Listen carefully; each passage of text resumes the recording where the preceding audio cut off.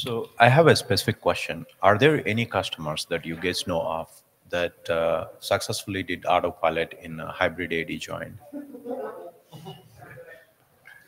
Are there any customers that you're aware of that have successfully done autopilot with hybrid join?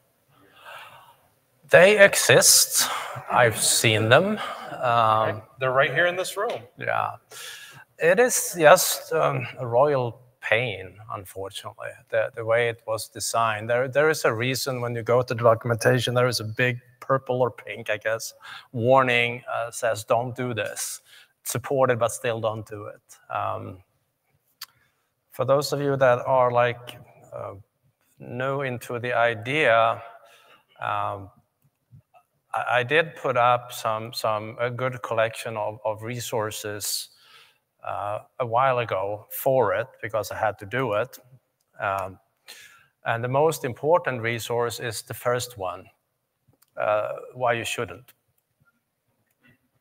Read that one first. And then if you still need to, there are 7 resources on how to troubleshoot it, because that's what you will be doing. Yeah. It can be made better. There are community solutions out there that pulls in a lot of script and try to make the timing and sync better. But it's just one of those really, really hard scenarios to work with. I get that some organizations that don't have a choice, but there are other options to enroll devices. And please note that hybrid and autopilot is only bad if they happen to be in the same sentence. Hybrid on its own is brilliant. Nothing wrong with that to keeping in hybrid mode. Eventually, you probably will go over to Enter ID only, but that could be 1 year, it could be 8 years down the road. Active Directory is not going away. It's where the device is born. Having devices come online on your corporate network, join AD, and then just enroll them into Intune. Brilliant, super simple, one policy done. It's when you deploy them on Starbucks, that's where you have the problem. Very few Starbucks offices will have a direct line of sight to your domain controller. It's quite rare. I hope so. You never know. Make a good deal. Yeah.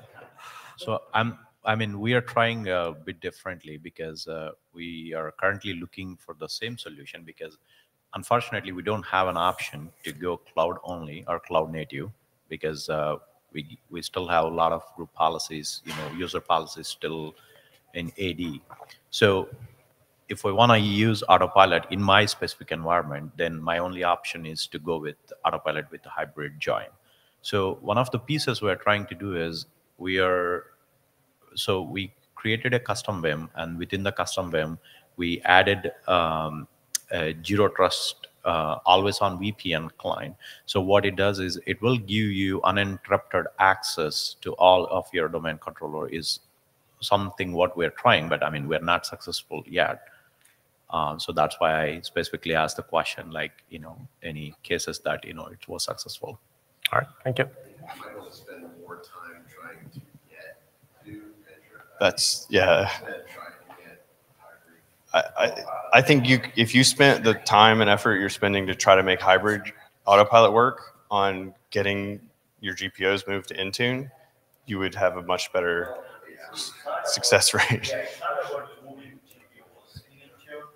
also about the limitations that we can make certain things like LDAP, right? And if I want to use my domain / my user account for some of the authentication, right? So those are not supported. So Sure they are. Can you try to rephrase that, Adam, or repeat it? So he's saying he's LDAP and using domain credentials to.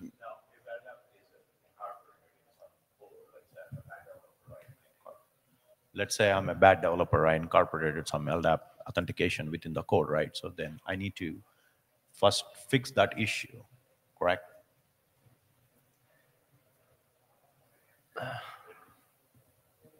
Sure. No. Unsure.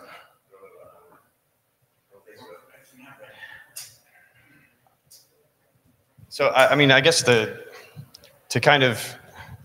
So you're in a difficult position. So one, I would say, so just don't do autopilot, as Johan suggested. Put your image on, and set the GPO to enroll it in Intune. Done. Don't bother with autopilot. That's just complicating things. Unless you have a reason, like you said, you need to go deploy at Starbucks. If you've got your devices in the office, just build them with your current OSD solution, and then just hybrid join them and get them into Intune with policy. And I know it's probably more complicated than that, but that would be a better approach than struggling through hybrid autopilot, only to probably get 6 months down the road and just be like, my God, why did we do this? But then, what was my other thought on that? So we're still going down the path of moving all of our Win 10 boxes to Win 11, and we're doing intra only as we go. We've got 9,000 devices, and we've run into one application where it was doing single sign-on, and it was probably an LDAP type scenario where it was failing because it couldn't use the intra credential on the box to auth to the app. They found a workaround for it, and we moved on. They just had to make local accounts in the app to get past it. Out of 900 applications that we've got packaged and deployed from Intune, we had one that had an impact like that out of everything. And so all of your auth should largely work unless you've got, maybe you've gone down this path and you've identified specific things. But the easiest way to get there is, so start dog fooding it. Build intra-only boxes for everybody that needs to be on that. And, make your app developer, start running on it. Make your app SMEs, start running on intra-only. Deliver them VMs, W365 boxes, whatever, that are intra-only. And then start now, because it's going to be a while to get. It's going to take a long time to get there. You got to start sometime. So anyway, that's my soapbox on it. I don't want to drag everything out here.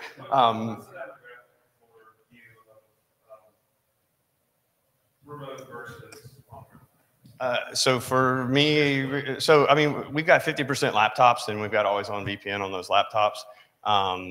But we've got, probably at least 1,000 folks that are road warrior type people in that.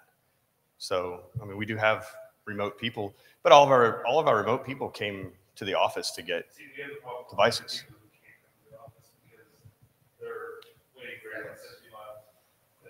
You can just OSD and ship, So anyway, Johan, I'm going to hand it back over to you. First of all, we have a question over here, but just to comment on that one, we have machines that they cannot come to an office. I even seen organizations sending out VPN routers to locations just so that they can get going with their devices. Even small, tiny Meraki routers, or they send them to a conference center in that city, and they ask the salespeople to waltz into that conference center over a day. And they have someone that can help them there to get them enrolled. So there are options there. That's not very fun options to have to deal with, but hybrid is painful. If you put in a lot of work to it, you can definitely make it work, but it just, yeah. Yes, sir. Wait, yeah. We have a ask. We open a new office in Australia. There is no physical network. Yeah. They're looking, so the management, I guess they've seen on the news autopilot, and they know it's going to work. They think it's going to work. So they asking us, well, do an autopilot. But there's nothing in Intune yet. There's no security, there's nothing. So if they put in an AD connection to that office in Australia, and we do an autopilot because there's no DP, there's no infrastructure.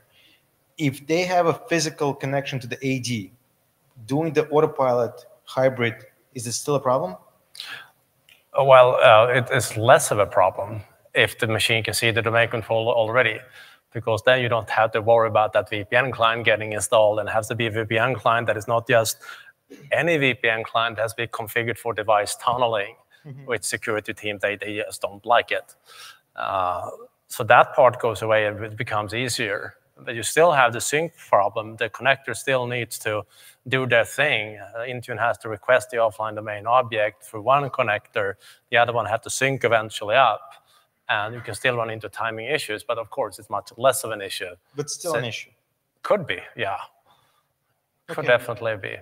Thank you. Yeah, I mean, just even that, the offline domain join blob, we saw that taking at least 30 minutes when we were messing with hybrid, with hybrid autopilot, because your AD Connect agent that my domain admins run syncs every 30 minutes. And if you catch it at the beginning of that window, you've got to wait for the sync to occur, for the join to complete on the intra side, and then for the blob to then get synced over to the device to do its piece. Or I may have the order wrong, but conceptually the idea.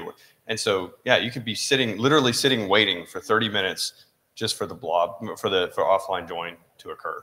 Not a great experience. Yeah. Or just send a request to your AD team, say, hey, do an ADT Delta. Every time you every time you autopilot a device, yeah, that'll work. Yeah, so to comment that you have the script that you run, or that's get triggered basically, because yeah.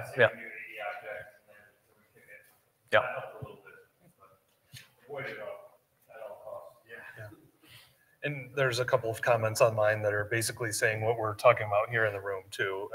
Matt, who Johan and I have worked with, has a Matt, knows someone that is doing autopilot hybrid, but they're doing it within the office. So the question there is, again, back to what you were saying earlier, Adam. Why not just do config manager then, right? You have config manager set up, maybe go that route. And Sean here adding, trying to spend 3 years trying to get it working smoothly. So unless you really need to, and again, there are cases that you may need to, it's just not worth doing. I mean, it's so simple these days to get some sort of imaging going in-house. It doesn't have to be fancy. It just have to be enrolled, joined, done. The rest you can do through Intune. You just have to get there. Yep. Well, another what we do for autopilot is we do autopilot pre-vision at the OEM, right? So we order X machines. We say, here's the machine models we want. Apply these group tags to these machines.